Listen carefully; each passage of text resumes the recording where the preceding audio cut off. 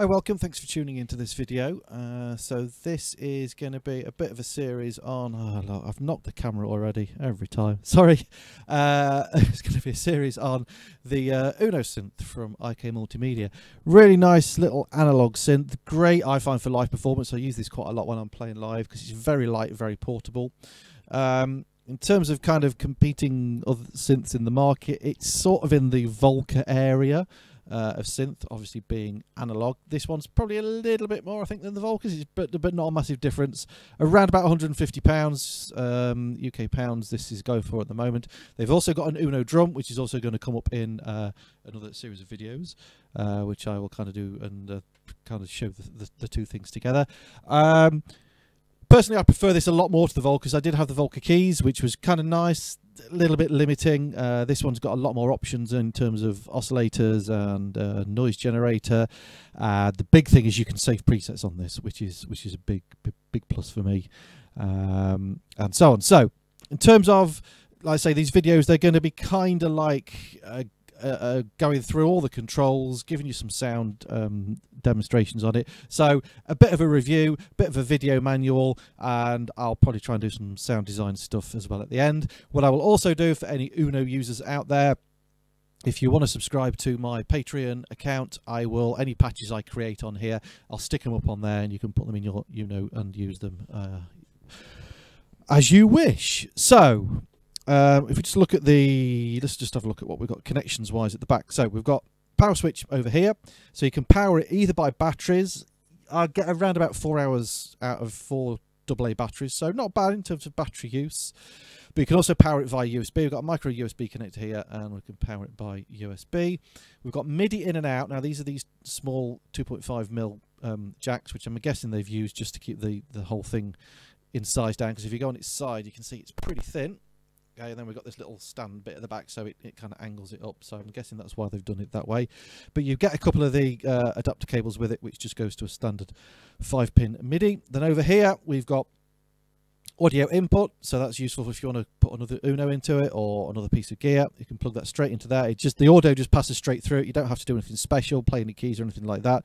Doesn't pass through the filter or anything like that. It's basically just an audio input, just if you want to layer up different sounds, or you know, again, useful for live if you want to chain a couple of these together. And then we've got an output, standard 3.5mm jacks. There's only one audio output. There's no separate headphones or anything, so bear in mind you've only got that single audio output there. But it's, you know, all down to portability. Basically just kind of like plastic chassis and front. The front's got this slightly sort of rough feel to it, just so you're not sliding a bit all over the place. The keyboard itself it's kind of playable, not with my fat fingers, but you know, that's, for me, that's more about inputting your notes. It is fully MIDI controllable, so you got CC controls basically of most of the internal stuff, if not all, if I understand it all correctly. And obviously you can quite easily plug in a MIDI keyboard to it if you wish to play on normal keys with it. So in terms of just kind of general overview of what we've got, you've got 2 analog oscillators, and we've got sort of continuously variable wave shape. So it goes from a triangle, which then sort of merges into sort of a triangle, morphs into a square wave, which then sort of morphs into a square, into like a pulse width thing as well. If I just go through those, I'll just show you those now so you can hear them. So I've basically just got a standard kind of like initialized patching that I save as one of my presets, which is just triangle wave, single oscillator on its own, no filter or anything. So if we just go through, and you'll hear the sounds we've got just from the pure raw oscillators. So we've got sorry, start with triangle. Sorry, I'm on the wrong setting there. Let's just get that, so it's, there we go. So we've got triangle, moving into sort of triangle square, sorry, triangle saw, into a saw, and the saw's going to sort of morph into a square, which is there, and then that square is going to go into kind of variable pulse there, which obviously we can have pulse width modulation on that as well. So it's quite nice with the continuous thing, because you can get a little bit more variety of sounds, or a wider palette of sounds, rather than it just being a switch from a triangle to a saw to a square. And so on. There's 2 digital envelopes, one for the filter, one for the amp, standard sort of stuff. We've got an LFO, again, which is digital. In terms of LFO shapes, we've got sine, triangle, saw up, saw down, square, random, and sample and hold. So quite a good range of shapes on the LFO, and that can be synchronized. With it being digital, you can synchronize it to the tempo as well, the internal tempo, or indeed an external tempo, or just have it kind of free running on the other way of using your LFO. We've got these kind of performance buttons, which are kind of like instant control sort of the filter and the LFO, which will come up in a later section when we look at those. We've got a 10-mode arpeggiator, 3-mode sequencer, which we can also record parameter movements as well, so we can kind of record filter sweeps over the sequencer, either like on a step basis or a kind of like automation, which again very cool. There's a digital delay built in, again, which is a nice little added bonus just to have a delay built in there as well. And you've got 100 presets you can store on here. There are 20 factory presets and then 80 user presets. So preset up to preset 20, let's say, are the built-in factory ones that you can't overwrite, but from 21 up to 99 you can fill your boots and stick a load of presets in there. And as I say, I will create some presets for these and make those available for anybody who wishes to subscribe to my Patreon account, which I will talk about a little bit later at the end. So we've kind of got 3 sections on the front panel. We've got the sound editor, which is sort of this section here, this sort of matrix thing. We've got the master section, which does all the your presets and octaves and arpeggiator and sequencer, etc. And then along the bottom, we've got the performance controls, or the keyboard and these things I talked about previously. So I'm going to, for this one, what I'll do is I'll just talk about the sound editor, and then we'll get into the other sections in the next videos in this series. So we have this kind of 4x4 matrix thing along here. We've got 4 buttons down here, 4 knobs along the top. You can change the knob behavior. I have mine set on, I think it's called pass-through, so that let me show you just for example, when I turn a dial, it won't actually do anything until it passes the previous setting on it, which I think on here was probably 127, was it? Or no, it was 0. So I would have to take this down to 0, and then it will kind of pick it up and do it that way. That's just down to personal preference as to how you let me just turn that down a sec, as to how you want the knobs to work. I find that if you had it that way, you don't accidentally knock the things and ruin your sound. So top row, we've got, so this is sort of oscillator 1, oscillator 2, so we've got the wave shapes for those two. And then we've got tuning. So your tuning goes from, obviously we've got 0, and then we go up in cents, up to 100 cents, which then takes you into 1 semitone. And then we can go up an octave, and we can go down the other way as well. So a reasonable amount of range on the tuning, so it's quite nice, you know, if you want to take, say, oscillator 2 up, and then like 7 semitones. So nice sort of range of tuning that we can use there. So what we've got then, we've got 2 rows on this top bit of the matrix. If we hold down this button, it will flash. And then we've got the volume controls for the 2 oscillators. So if we turn those both down, okay, we've got nothing. So that's just oscillator 1. The third one is the noise generator, okay, which is a nice addition, I think. Just gives you another kind of sound you can use for your palette of sounds. So the next row is the filter row. So what happens, the way that the synth's laid out in the kind of for the filter, is we do have a dedicated knob for the cutoff, because that's pretty much the bit of the filter that you're probably going to use most. So let's quick listen to the filters. In fact, let's bring oscillator 2 in as well. Just give us a bit more volume. There we go. Okay, so filter modes, we've got 3 modes. We've got low pass, high pass, and band pass. Okay, standard kind of things, and it's a 2-pole filter at 12 decibels per octave on the cutoff frequency. Next one along is the resonance. Let's just go back to low pass.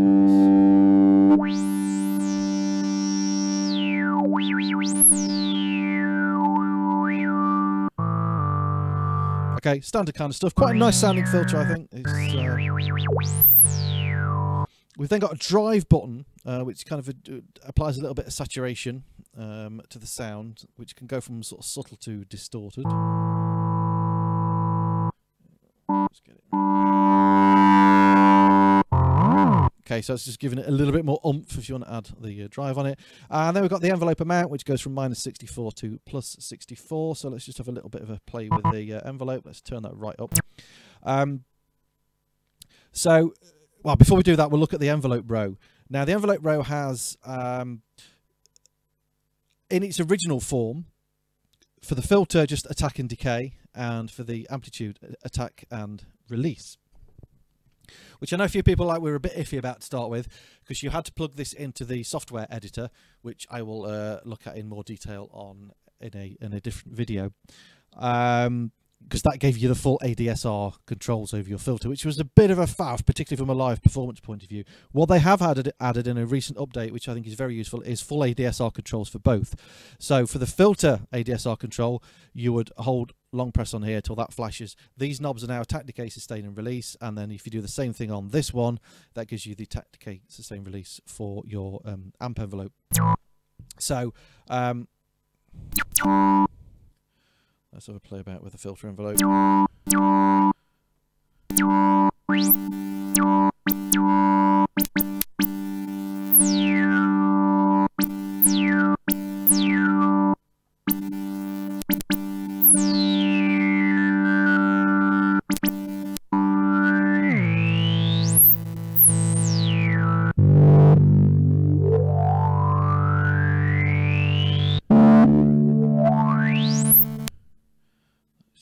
Change these.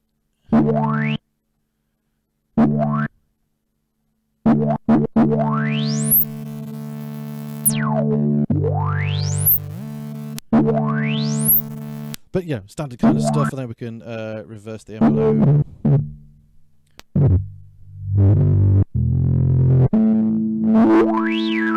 And so on. Anyway, so yeah, standard kind of controls for that. So I tend to not use this row much now since the update, because I'll just use those two. So if we hold and press this, we've got, in fact, let's just get the envelope, amp envelope.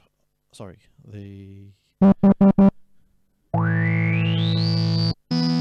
so you've got standard ADSR on your amp envelope.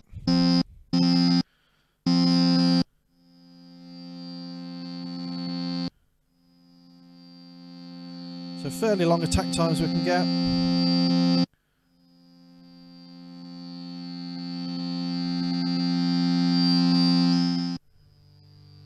So yeah, you know, fairly standard kind of stuff. Very useful, like to say, to have this cut-off knob that you can, you know, you're not having to go to the matrix all the time for that.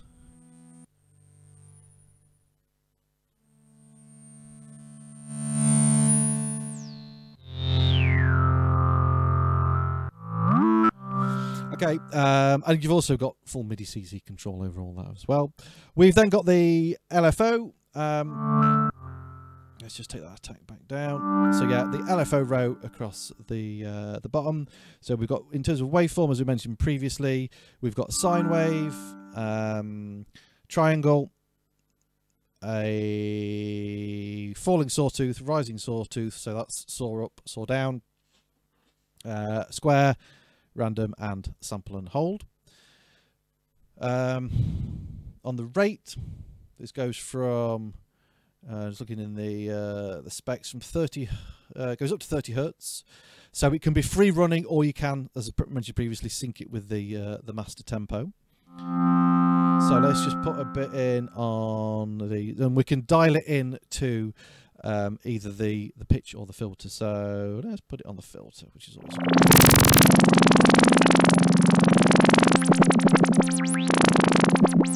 So you can see it start off with its free running, and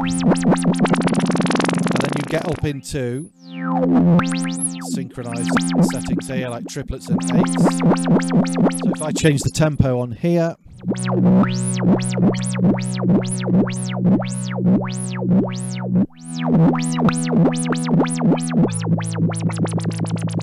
Okay, you can see it will synchronize to that. If we're on just these, the tempo doesn't have any effect on it. So you've got both options on those. Start a bit of pitching. Yeah, lovely. Let's just have a go through the shapes. So that's sine. Turn it down a bit. Triangle. Saw up. Saw down. Square. Random. And my favourite, sample and hold, because I bloody love sample and hold.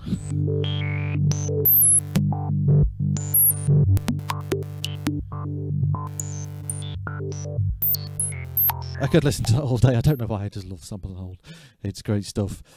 So that's sort of the basic overview of the synth and looking at the sound editor section.